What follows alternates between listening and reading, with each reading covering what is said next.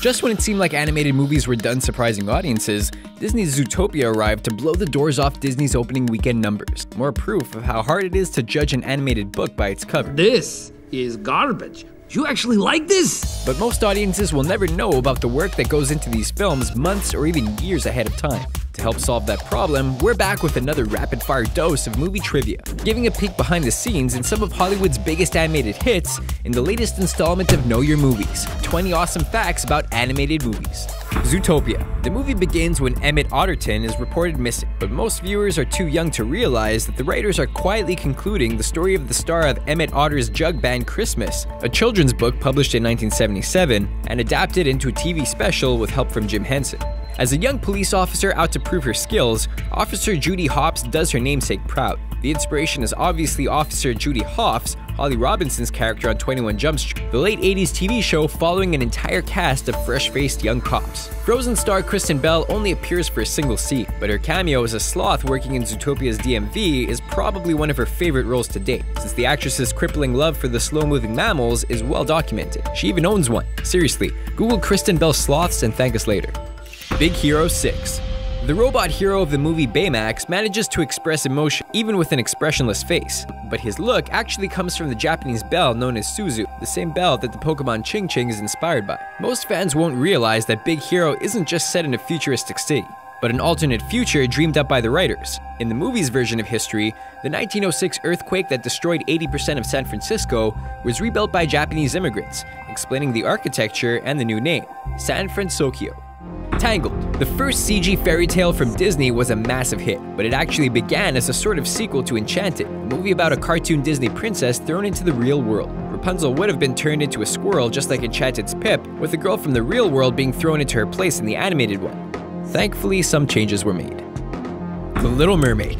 The movie and the studio owed most of its success to one of its most lovable leading ladies, Ariel, but most fans don't know that her quirks, tics, and endearing personality came from copying actual scenes performed by Sherry Lynn Stoner, whose natural improvisations wound up being etched in Disney stone. Frozen. The production team headed to Norway to do all the research before creating Frozen's Kingdom of Arendelle, including some stranger local stories. You might just ignore the two subjects arguing over the right way to stack firewood, but it's a nod to the real controversy that struck Norway in 2013, when a TV live feed of a fireplace received dozens of complaints that the wood was placed incorrectly, completely split between bark up or bark down. Talk about an inside joke. The Lion King. The name of the movie seems pretty straightforward, but its original title was actually King of the Jungle. Marketing materials and merchandise had even been made before the studio realized lions don't live in the jungle. Since the movie was pitched to the screenwriter as Bambi in Africa Meets Hamlet, there was another working title too, Bamlet for short. Wreck-It Ralph. For all the video game companies that gave rights to Disney for this retro adventure, the makers of the Mortal Kombat series weren't as willing. From the red eye, robot arm, and tribal tattoos, fans may think they spot the classic character Kano in the Bad Anon meeting, but he's actually credited as Cyborg for legal reasons, even though he still executes the fighter's signature finisher. There are almost too many video game Easter eggs to count in the movie, but one stands apart. Pay close attention to the Fix-It Felix arcade cabinet, and you'll notice the high score of 120,501, or December 5th, 1901, the birthday of Walt Disney himself. Who knew? How to Train Your Dragon. Audiences didn't know what to make of Toothless, the movie's titular dragon, since he doesn't fit the usual design of the flying fire breathers. He was originally going to look more like a wolf and closer to a traditional dragon, but when a team member screensaver of a black leopard popped up, the design was changed immediately.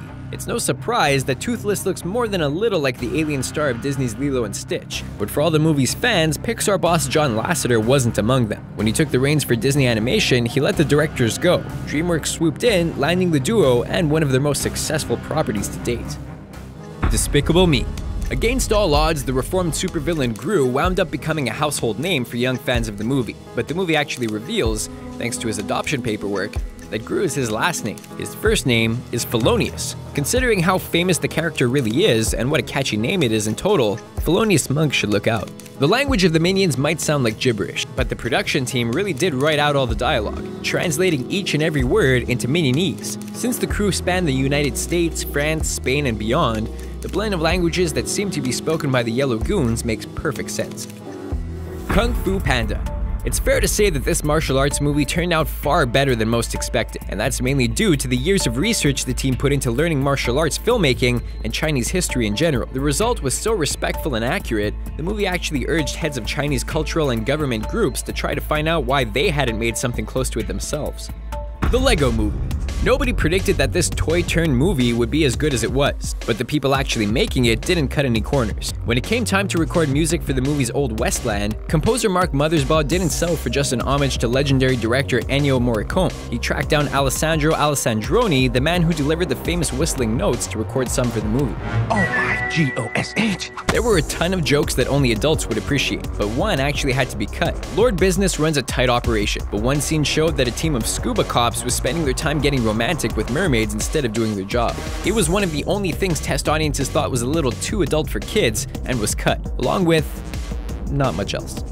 Happy Feet. Everyone knows the story of Mumble, the penguin who couldn't sing but could dance like a regular Fred Astaire. Literally, plenty of Fred Astaire's footwork was drawn upon for the motion capture dance, but even Mumble's design was tweaked to resemble the famous dancing actor. There's a suggestion of a bow tie on Mumble's neck, and even 3 black spots on his ankle to subconsciously pay homage to spats worn in old Hollywood musicals. The Iron Giant. It became a criminally underrated sci-fi story, but The Iron Giant was almost a musical from The Who's lead guitarist Pete Townsend. Townsend had been working for years on adapting the same novel, The Iron Man, planning a concept album alongside it. His producing partner thought animation might be better, and successfully pitched the story to Warner Brothers, with Townsend staying on to executive produce. Those are the bits of trivia, Easter eggs, and behind-the-scenes secrets we found from some of our favorite animated films. But which ones did we miss? Let us know in the comments, and remember to subscribe to our channel for more videos like this one.